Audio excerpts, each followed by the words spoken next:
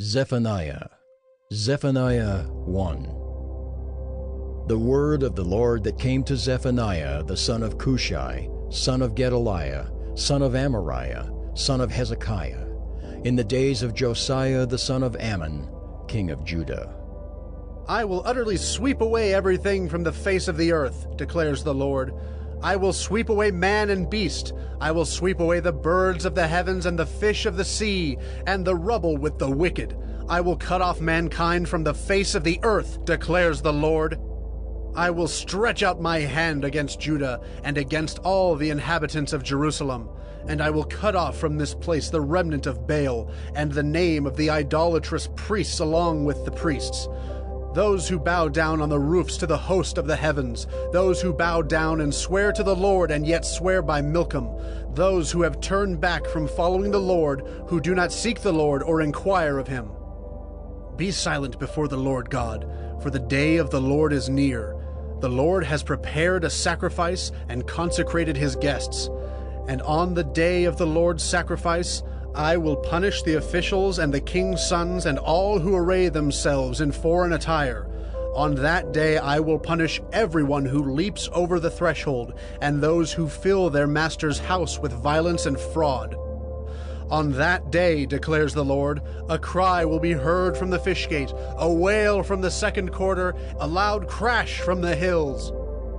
Wail, O inhabitants of the mortar, for all the traders are no more. All who weigh out silver are cut off. At that time I will search Jerusalem with lamps, and I will punish the men who are complacent. Those who say in their hearts, the Lord will not do good, nor will he do ill. Their goods shall be plundered, and their houses laid waste. Though they build houses, they shall not inhabit them. Though they plant vineyards, they shall not drink wine from them. The great day of the Lord is near, near and hastening fast. The sound of the day of the Lord is bitter. The mighty man cries aloud there.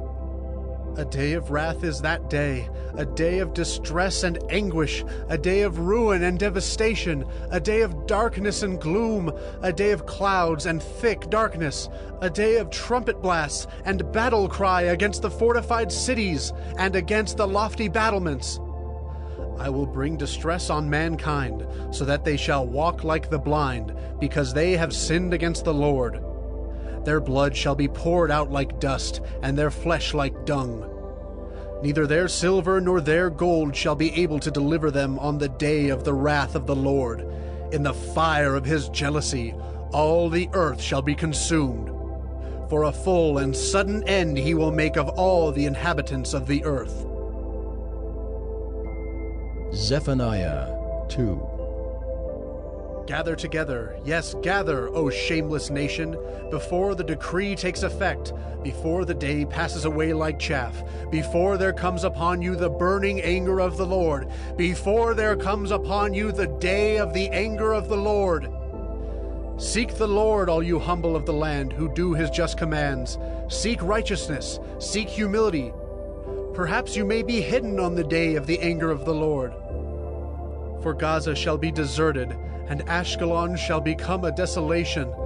Ashdod's people shall be driven out at noon, and Ekron shall be uprooted. Woe to you, inhabitants of the seacoast, you nation of the Kerethites! The word of the Lord is against you, O Canaan, land of the Philistines, and I will destroy you until no inhabitant is left. And you, O seacoast, shall be pastures, with meadows for shepherds and folds for flocks. The seacoast shall become the possession of the remnant of the house of Judah, on which they shall graze, and in the houses of Ashkelon they shall lie down at evening. For the Lord their God will be mindful of them, and restore their fortunes. I have heard the taunts of Moab, and the revilings of the Ammonites, how they have taunted my people, and made boasts against their territory. Therefore, as I live, declares the Lord of hosts, the God of Israel, Moab shall become like Sodom, and the Ammonites like Gomorrah, a land possessed by nettles and salt pits, and a waste forever. The remnant of my people shall plunder them, and the survivors of my nation shall possess them. This shall be their lot in return for their pride. because they taunted and boasted against the people of the Lord of hosts. The Lord will be awesome against them, for he will famish all the gods of the earth, and to him shall bow down, each in its place, all the lands of the nations. You also, O Cushites, shall be slain by my sword. And he will stretch out his hand against the north and destroy Assyria, and he will make Nineveh a desolation, a dry waste like the desert. Herds shall lie down in her midst, all kinds of beasts. Even the owl and the hedgehog shall lodge in her capitals. A voice shall hoot in the window. Devastation will be on the threshold, for her cedar work will be laid bare. This is the exultant city that lived securely, that said in her heart, I am, and there is no one else. What a desolation she has become, a lair for wild beasts. Everyone who passes by her hisses and shakes his fist. Zephaniah 3. Woe to her who is rebellious and defiled, the oppressing city. She listens to no voice. She accepts no correction. She does not trust in the Lord. She does not draw near to her God. Her officials within her are roaring lions. Her judges are evening wolves that leave nothing till the morning. Her prophets are fickle, treacherous men. Her priests profane what is holy. They do violence to the law. The Lord within her is righteous. He does no injustice. Every morning he shows forth his justice. Each dawn he does not fail. But the unjust knows no shame. I have cut off nations. Their battlements are in ruins. I have laid waste their streets so that no one walks in them. Their cities have been made desolate, without a man, without an inhabitant. I said, surely you will fear me, you will accept correction. Then your dwelling would not be cut off according to all that I have appointed against you. But all the more they were eager to make all their deeds corrupt. Therefore wait for me, declares the Lord, for the day when I rise up to seize the prey. For my decision is to gather nations, to assemble kingdoms, to pour out upon them my indignation, all my burning anger. For in the fire of my jealousy all the earth shall be consumed. For at that time I will change the speech of the peoples to a pure speech, that all of them may call upon the name of the Lord and serve him with one accord. From beyond the rivers of Cush, my worshippers, the daughter of my dispersed ones shall bring my offering. On that day you shall not be put to shame because of the deeds by which you have rebelled against me. For then I will remove from your midst your proudly exultant ones, and you shall no longer be haughty in my holy mountain. But I will leave in your midst a people humble and lowly. They shall seek refuge in the name of the Lord, those who are left in Israel. They shall do no injustice and speak no lies, nor shall there be found in their mouth a deceitful tongue. For they shall graze and lie down, and none shall make them afraid. Sing aloud, O daughter of Zion! Shout, O Israel! Rejoice and exult with all your heart, O daughter of Jerusalem!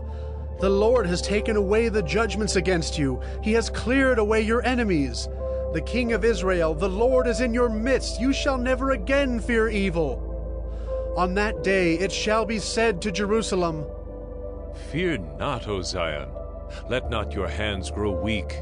The Lord your God is in your midst, a mighty one who will save. He will rejoice over you with gladness. He will quiet you by his love. He will exalt over you with loud singing. I will gather those of you who mourn for the festival, so that you will no longer suffer reproach.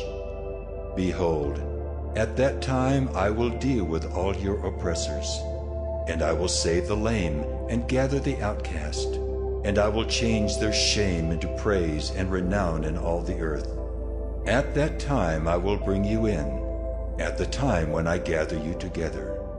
For I will make you renowned and praised among all the peoples of the earth, when I restore your fortunes before your eyes. Says the Lord,